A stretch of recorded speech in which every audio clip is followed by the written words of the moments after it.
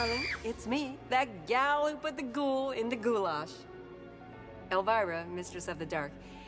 Now, for those of you looking to improve your drab, dreary looks, you can rest easy knowing that you don't have to waste thousands of dollars on painful plastic surgery to get people to like you. Instead, you can invest thousands of dollars on latex rubber monster masks. That's right, hand-painted and covered with genuine synthetic hair. These over-the-head little beauties are guaranteed to make you the toast of any Halloween party. Or, after your spouse finds out how much you spent on something that rots away in a few years, to defend it in a divorce settlement.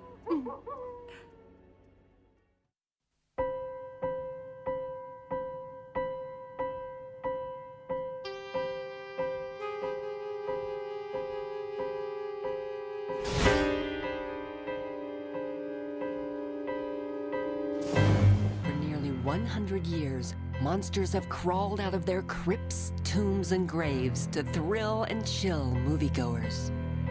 And one company has literally brought the creatures of the night face to face with horror film fans.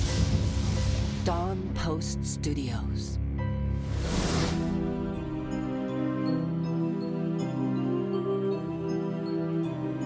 Located in Glendale, California, the Dawn Post Studios has long been a mecca for monster makers and monster fans.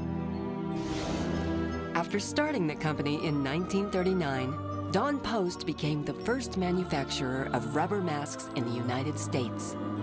His early line included an assortment of animals, clowns, and other humorous characters. But in 1948, Dawn Post made a business decision that would impact the direction his company would take for decades to come.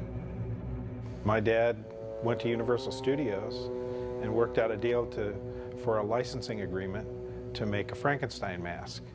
That mask was made for 25 years.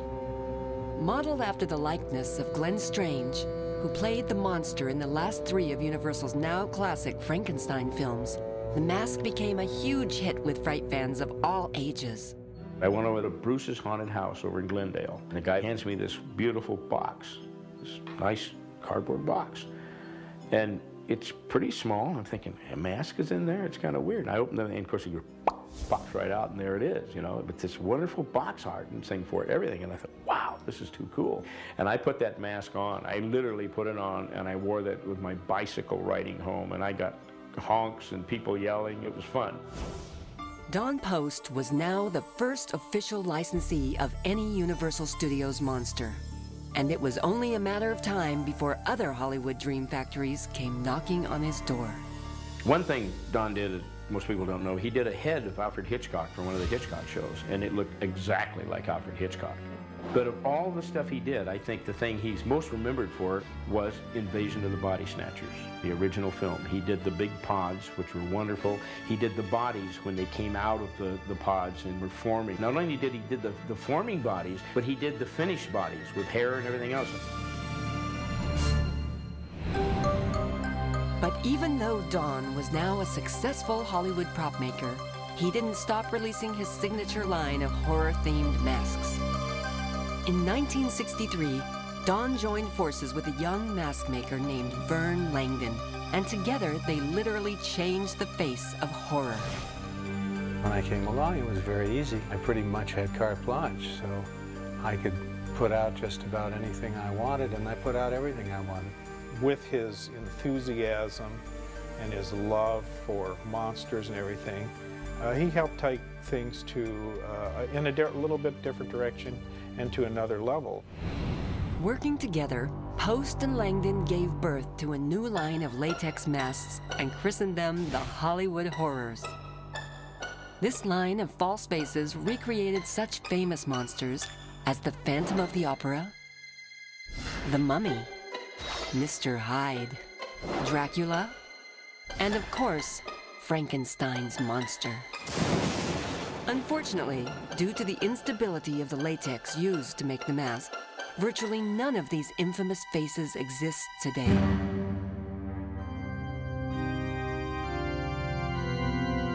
This Dracula mask may be the sole survivor of Dawn Post's golden age of ghoul masks. Although time has taken its toll on this fearsome vampire, any fan can still appreciate the sculptor's attention to detail.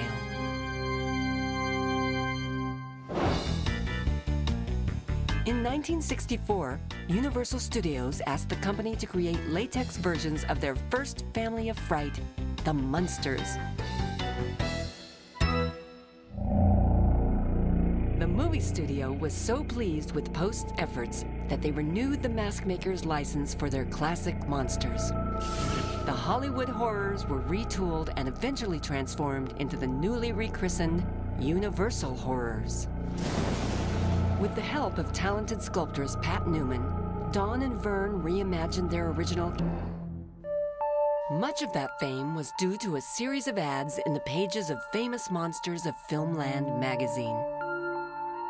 Boasting lifelike realism and genuine artificial hair, these masks came complete with optional claws and a monstrous price tag of nearly $40. Considering that the average kid's allowance in those days was 25 cents a week, it's no small wonder that the closest many FM readers came to owning the mask was in the form of photographs that illustrated a one-shot calendar issued in 1965. Don Post and Vern Langdon also continued to alter and improve their mask line to meet the ever-changing demands of their customers. In 1968, readers of Famous Monster magazine were introduced to yet another series of monster masks. This 800 line offered over-the-head masks at a third of the price of the Universal Horrors. Even with their sculpted hair and less detailed paint jobs, these masks remain highly collectible. It was around that time Don Post Jr. stepped in to join his father and helped develop an even broader range of monster masks than ever before. This trio of bell ringers from The Hunchback of Notre Dame really did strike a chord with Post customers in the 1970s. Dracula rose again from his grave in this more generic and unlicensed version of the fearless vampire. When Ape Mania hit the country in the 1970s, Post Studios offered this beautifully detailed series of masks which showcased the simian stars from Planet of the Apes.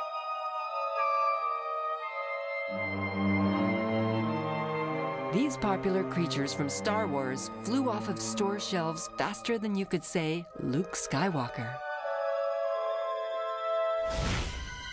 And speaking of stars, this Captain Kirk mask became an icon with horror fans when it was repainted and used as the eerie disguise worn by serial killer Michael Myers in the low-budget slasher smash Halloween. Sadly, on November 17, 1979, Don Post Sr. passed away, leaving his son to carry on the company's impressive legacy. Acknowledging the fact that the masks made by the company were now being prized as cherished works of art, Post Studios licensed the rights to create this impressive mask and hands from the 1979 remake of Nosferatu. Complete with a certificate of authenticity and this plexiglass case, this impressive likeness of Klaus Kinski in the title role went for a whopping $350. Remarkably, it is now worth over $2,000 to any collector lucky enough to find one.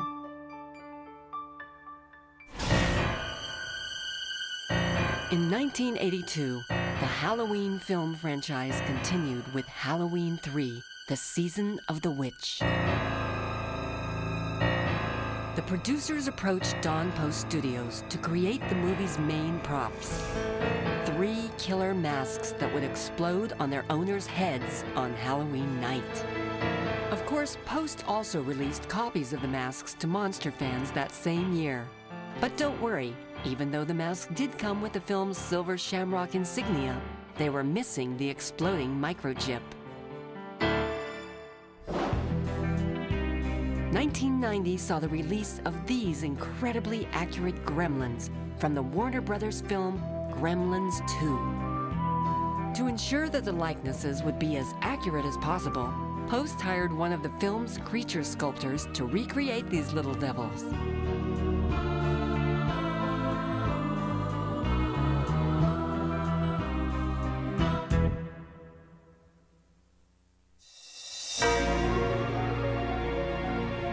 Throughout the years, Dawn Post Studios has offered a gallery of ghouls that would be the envy of many a trick-or-treater.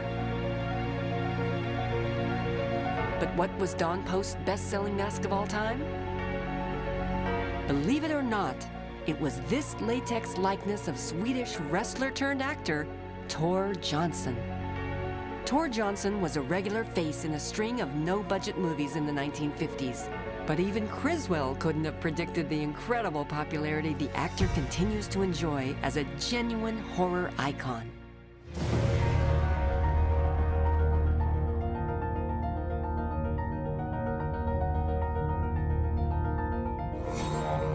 To many horror fans around the globe, the name Dawn Post is as famous as the monsters he created. Where there are no Dawn Posts, there would be no rubber masks as we know them today. I firmly believe that. He was to masks what Walt Disney was to animation. Hey, whoever said looks aren't everything?